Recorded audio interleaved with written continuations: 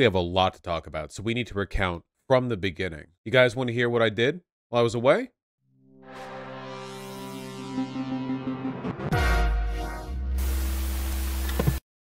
Yeah, I'll tell you, okay? So, as you all know, heading on over to Baltimore and DC for VidCon and for some cool political shenanigans, the day before I was due to go, I developed a sore throat, and I thought, there's no way. 3 years of no COVID, and I catch it right now, having not gone outside recently. What would it be from? You know? But I tested and I was negative, so, whatever. And I flying out there. And I hate flying, but I make it, And I feel over the course of my time there persistently worse. Now, I'm consistently testing. Over and over again, I'm testing. And I think, at first I thought it was just allergies because I tend to get allergies around this time of year anyway. And it might have been a cold. I mean, I don't know. But I kept testing, and it was never COVID. So that's what I care about, right? Like, I'm not going to forgo this based on a cold. So anyway, I go on over there.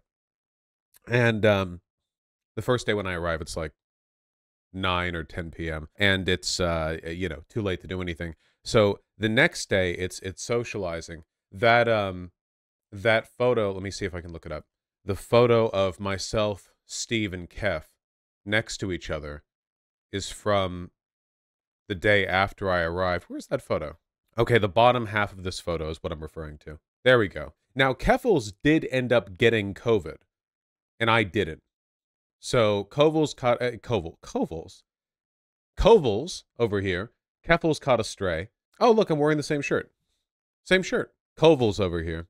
But again, I kept testing. At one point, I thought I might have tested positive because, for those rapid tests, like, at-home strips, it's like if you see the 2 lines, that means you're positive. But sometimes it's like a trick of the light, and you don't know if you see the other line. So it's like, is that real? They test, like, I don't know, the acidity in your nostrils. I don't know the exact way the test works, but they say if there's any 2 lines, like being pregnant, like being COVID pregnant, that means you're positive. So anyway, when I thought that it might have been 2 lines, I went and got an actual test, like at a doctor's, and still negative.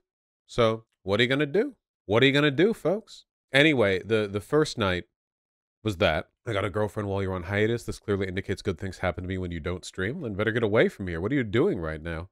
What if all of them were false negatives? Well, then that would be, at this point, 6 false negatives, which, if at that level of care, the universe is still denying me a clear indication of virality, then I just don't know. That's the best that I can do. Yeah, I'm immune, it would so seem. Anyway, we went and we got food. We were told to look mean at the camera for this, by the way. So I was trying to do like a blue steel, but I don't know how to do faces unless I can see myself in an OBS preview window. So I just end up looking like mean. But then all of us look goofy, so it doesn't really matter. Anyway, the next day I met with the PV people. We were going to get dinner afterwards, but I didn't do that because that was when I was worried I was positive for COVID. So I went over to a doctor and got a test. We didn't do that. And then the next day was the Rokana stuff. How cool is that, huh? Shook hands with a congressman. I know that at some point he must have been like briefed or prepped on something relating to the interaction that we were going to have, because when I took a photo with him and with Destiny, he looked at both of us and he was like, I thought you two hated each other. And being told that by a congressman is incredibly funny, It's just a level of sort of social crossover that I'm just not, you don't expect it. You don't expect it to happen. Very, very funny.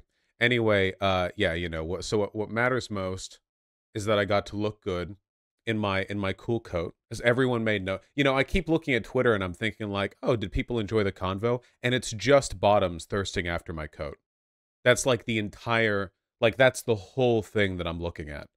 Like I open my phone and it's just that, and I don't get any feedback on anything else. Here's some agua, the classic. Brownawoo brought over a footstool specifically for me to put my water bottle on because I love agua so much. My agua table. How did you hold it in when Emma forgot his name? Okay, I could be totally off on this because I saw people were saying that Emma like made up forgetting Destiny's name, but I could be totally off. When I first saw Emma, like right before we did the interview, we talked about everyone there, and it was like, oh, she goes, Brian, well, Destiny, and she was like, I thought he had blue hair, and I was like, I know he had blue hair, and I think because at the end she was going to say Steven and not Destiny, and I think she got the name confused. Like she associated one of those names with blue hair and not the other, so she switched one. So she said Destiny but forgot the Steven. But earlier she said like, oh yeah, I don't like follow this space that much. I didn't even watch you until a little recently, so I don't really know. It was funny either way, so it doesn't really matter. Yeah, she was expecting like a blue hair SJW girl. She was expecting Destiny to be like that big holographic girl from the Blade Runner reboot, the big one that everyone makes the memes of. I was very disappointed to see that wasn't the case, actually. No, no, no. She knew Destiny, but she was trying to say Steven at the whatever, it doesn't matter. Anyway, I thought it was funny. So what matters is that it was funny. I thought she said Steven. Am I misremembering? Was it the other way around? It doesn't matter. Anyway, Agua. Okay. So I enjoyed the conversation with Rokana, obviously, up in my channel. I thought that was pretty good. Emma is a great interviewer. I'm not a great interviewer. I don't like interviewing. I'm not a big fan of it. I like talking. I like debating and talking. I don't like interviewing. So Emma did the interviewing, and I did the rambling. And I love rambling, so I'm fine with that. I love ameliorating. Thank you. Yeah, I thought there was a good rapport there.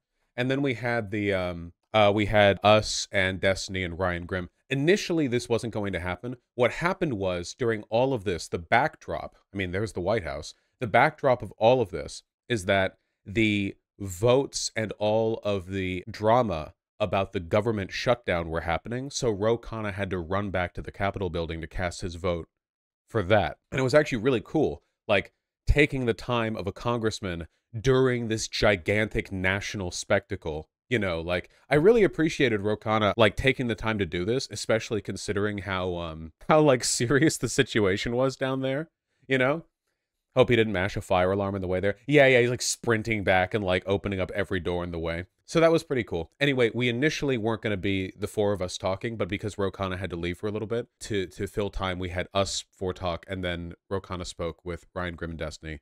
And then Cenk came. Man, he did not look happy to see me. I barely had any time to talk to him because, of course, he showed up. He's a busy guy. I don't fault him for that.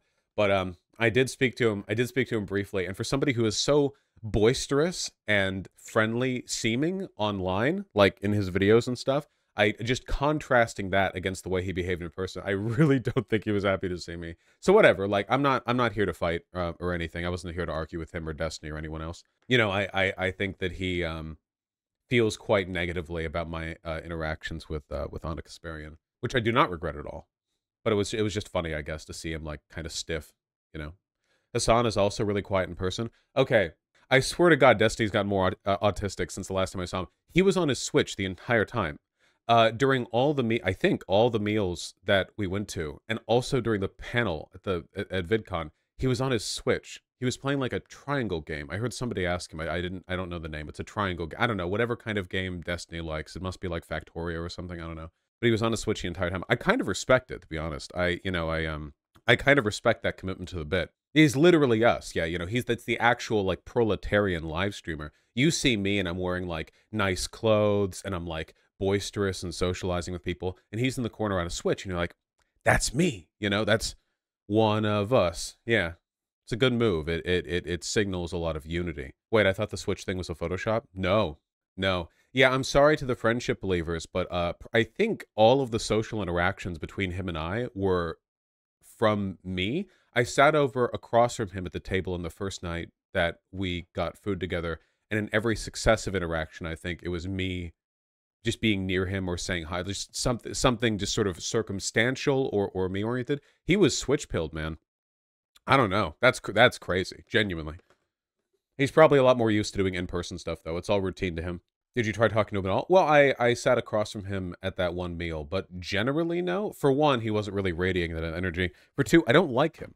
I'm always happy to be civil in person, and the whole point of the event was like civility and getting along and blah blah blah. But I'm certainly not gonna like go out of my way or whatever. Oh, he did pay for the second dinner we had, which could not have been cheap. So that was nice of him. The subreddit was shipping you guys. You have to love them now. Yeah, I see, of course. It's impossible not to. The persistent shipping. What is even the source of the beef between you guys at this point? Yeah, this is the problem with me, and I guess the problem is that like no, not his community, his subreddit is basically like Kiwi farms, I think, to the extent that like if you bring someone up there, it's like, oh, that person? You mean the person who, and then they have like the manifesto pre-saved to their clipboard, you know, like all of them simultaneously every time, like all the time ready. They're at like the 7-Eleven checkout and they're like, can I pay you in this? And they like type it again. Like it's, so I think like they have a very good memory for this. I would have to like invest more energy than I care to remember every problem I have with them, though. I mean, it's a long list.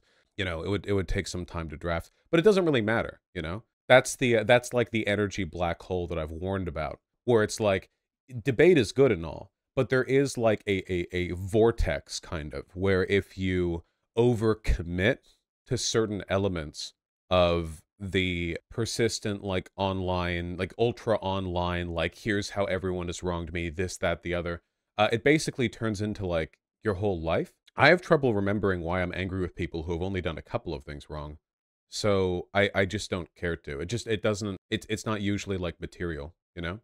I think it's, I don't know. I mean, I guess the extent to which people are willing to let that rule their lives is like very much a personal decision. But I went there completely uninterested in arguing. So there's no, like, you let him pay, is he richer than you? Destiny is definitely richer than I am. Yeah, I have to assume so. Yeah, probably.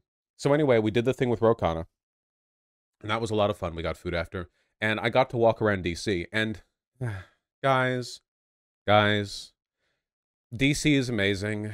For those of you who are smug about it, you know, you can enjoy your moment. DC is incredibly nice. It's unbelievably nice to walk around. The cool thing about like, hold on, DC is basically built in like the ultra urbanist dream fashion that I rant and rave about. I've been to DC before, but only very briefly.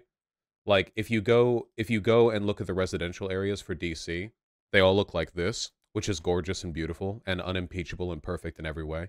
Like seriously, look at that.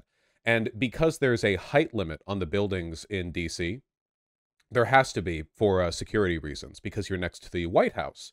So all the buildings around have very strict height restrictions. If you fly a kite in DC, it gets immediately perforated by a sniper team from the Secret Service.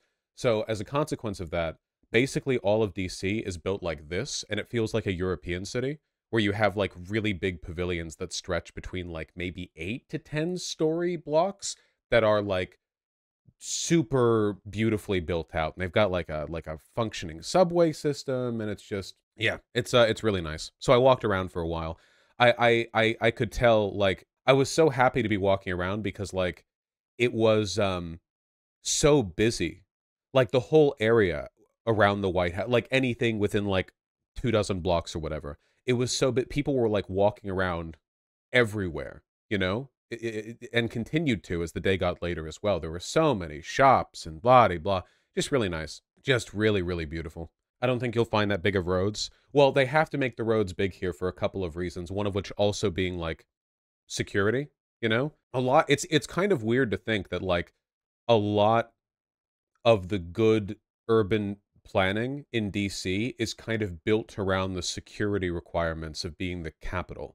Does that make any sense? Like it's just weird to think of like, oh, why do we have like these big broad pavilions and beautifully proportioned buildings next to the roads, and why do we have this zoning and all this mixed use and stuff? It's like, oh, well, because they don't want snipers to be able to look in through White House windows. It's like, oh, okay, sure. Yeah, you know, I mean, however you get there, I guess. However, whatever leads you there.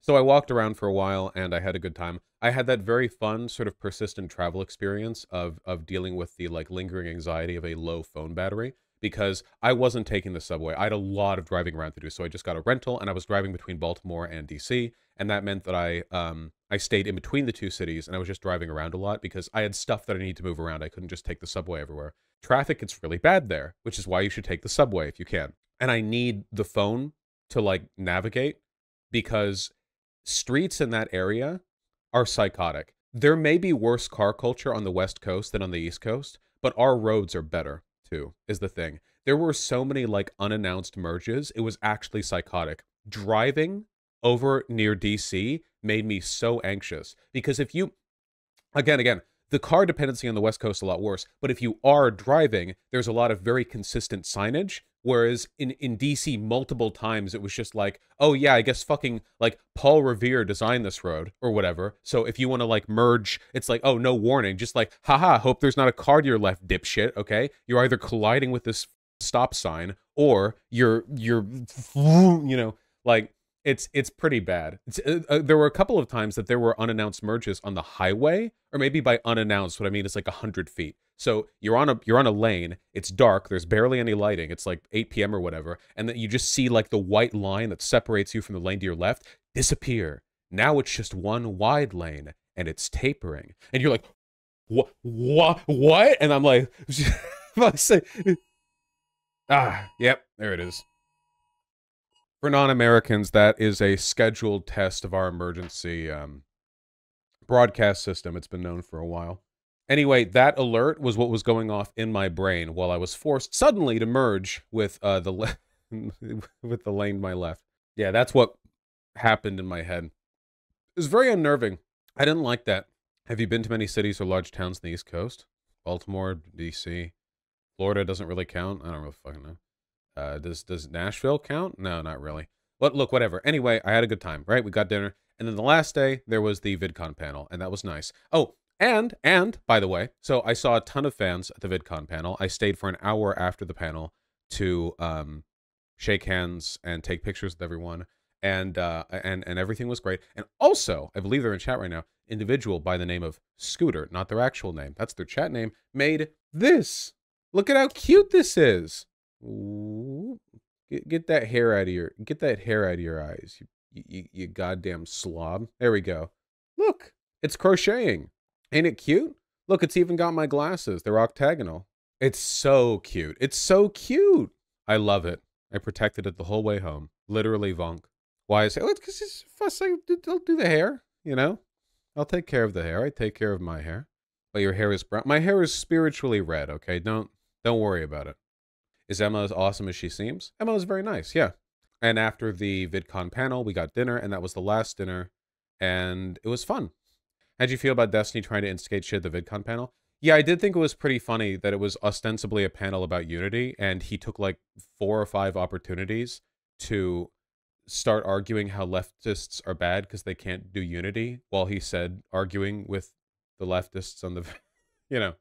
I feel like it's like an influence thing, I guess. I don't know if it was like he was fine to begin with, and then like he interacts with me like positively with the Rokana thing, and then he checks his sub, and the sub is full of like, how could you let him get away with the 78 trillion things he's done wrong? You. And then like the next time it's like, oh, well, I have to be more aggressive or antagonistic or whatever. That's why I don't listen to you guys, okay? I saw the entire time that I was in DC and Baltimore and shit, there were people, and I didn't even know what it was about, saying like, hey, you know thing about Destiny, you know thing about Brianna Wu? And I've only like barely caught up now with some of that drama or whatever. But I tend to be pretty good about not listening to you people. I don't really know how much of it is like hate born in heart or like an influence thing or whatever. But yeah, he was it was being so antagonistic during the VidCon panel. And again, it leads him to say really stupid shit. Like when I was pointing out that there's a lot more artificial unity on the right because a lot of them tend to get financial backing from like a centralized source. And he was like, ah, well, leftists make money from their donos. I was like, what the f does that have to do with what I said? Like he wanted to fight back against the idea that the left was like plucky and had no money or something, even though that wasn't the point being made. Stupid. Asinine. Low IQ beneath him. But that's what being angry does to you. Maybe he was trying to point out ways that leftists hurt attempts to unity as things to avoid. Oh, sure. I don't disagree with any of that. I mean, people who watch my content, you know, am I like averse to pointing out problems with the left with regards to unity? No, God, I talk about this all the time. It's valid and worth talking about. Of course, it's one of those like proportional engagement things, right? Where you have to like try to strike a fine line with the whole, we can't do unity because the left is X, and then like actually doing unity, right?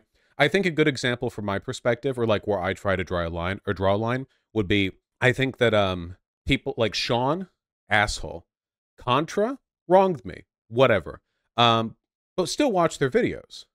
Great videos. And learn a lot from that. You know, I try to, it's always like, getting along with me is not like the dividing line between political expediency and nihilistic do-nothing leftism.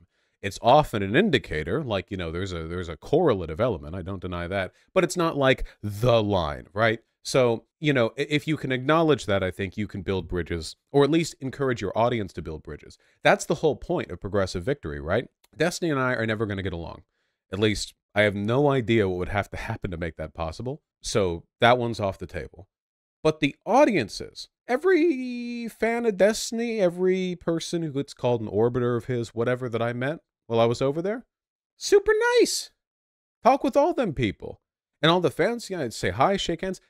Everyone, great, I hear from my fans, they go and they canvas, they meet Destiny fans meet my fans. Do they get along? Yes, really, yes, they do. Because in reality, this is like a parasocial thing, right? You can't extrapolate these. It doesn't like transfer over to every single person. So the broader project of getting along well enough to at least get the audiences to do something productive, very much in line, very much intact. So that's nice, I heard there was supposed to be an event at the White House and it got canceled. Also heard that Hassan was somehow involved. Oh man, I'm like actually angry about this one, okay? There were, I did get to meet with some White House staffers outside of the White House, and that was pretty fun. But there was a White House event that was planned where we were going to go and get an influencer tour and meet with staffers in the White House.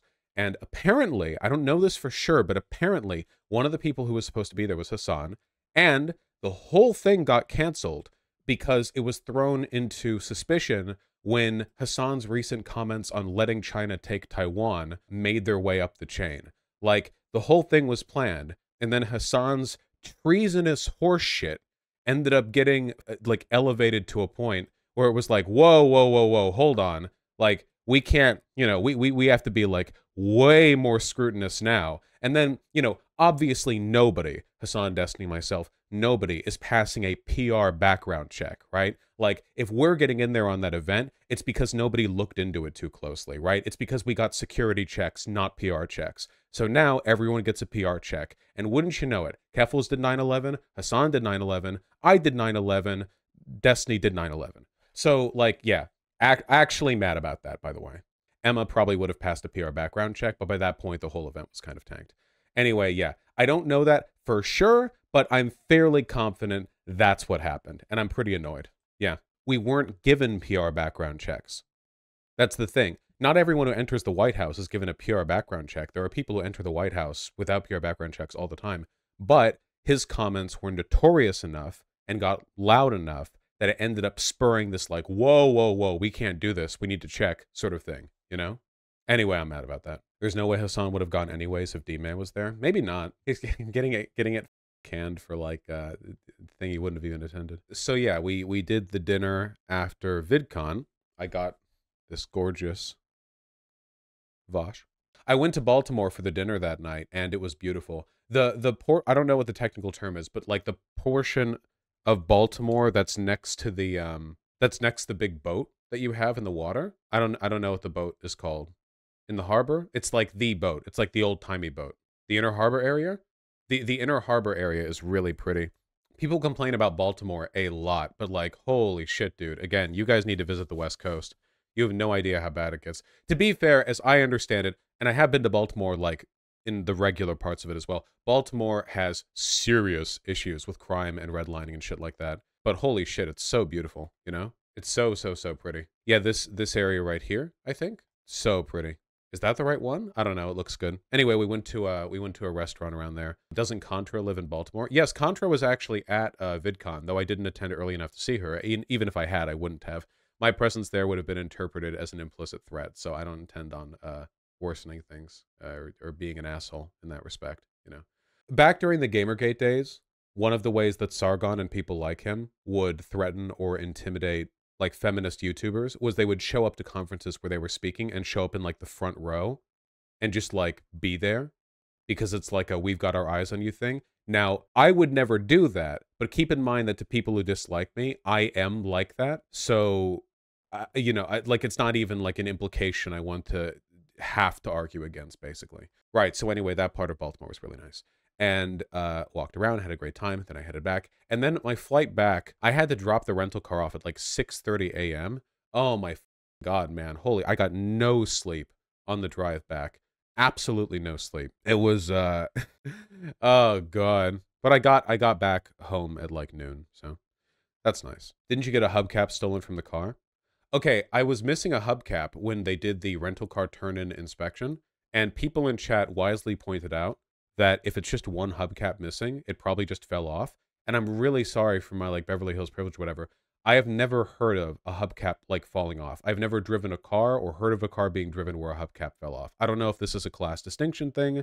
I don't know if this is just circumstance where I hadn't heard of it or whatever. I've never heard of that. They are usually secured very, very firmly, but I guess it's possible. So I don't know. And I guess it doesn't make sense that one would steal one hubcap as opposed to four. Also, they weren't good hubcaps. I don't know why you would steal them. Usually means it wasn't secured the best. I did not get a good rental car. I did not. The rental car that I got was not the best car I could have gotten, you know? Made it back home. Still negative for COVID. So how cool is that, huh? Got to meet Rokana. Got to get this. Keep in mind, by the way, we have a lot of work to do with progressive victory. You know, the 2024 election is coming up. It'll be the first time that we have dipped our toes into a presidential. We got a lot to do, okay? You'll be hearing plenty about them. Virginia legislative races in a few weeks, too. Yeah, the 2023 elections, too. Though I don't know how much progressive victory is going to be involved in those. Maybe they are. I need to check. What did you know of Rokana before the interview? How did he stack up to your expectations? Well, I mean, I knew that he was a generally progressive representative, and he was quite nice and friendly in person. I enjoyed talking with him. Obviously, all politicians are going to be pretty, like, professional and stilted when you talk to them. Like, you're not getting that much personality in most cases because they have to be incredibly careful about what they say. So, you know, I went to my expectations with regards to that, but he was friendly, you know? It's nice. What do you think of how he handled the question about socialism? Well, he's not a socialist, you know? The key here is about like making the Democratic Party a viable vessel for left-wing progressive activism, especially stuff that'll capture like the youth. And that's really tough to do when the Dems are like talking about how socialism is a great evil or whatever, especially when Bernie Sanders did so well in 2016 and 2020. Like, it's really weird for him to have done so well and activated so many voters, and then for Democrats to go like, ah, yes, well, you know, sure, but socialism is a great evil. Like that like, you know, congressional declaration was passed, but it was also kind of a bad faith question to begin with. So, yeah, you gave Rokana free platforming. Yeah, I can't believe I platformed an anti-socialist. Devastating. All right, all right.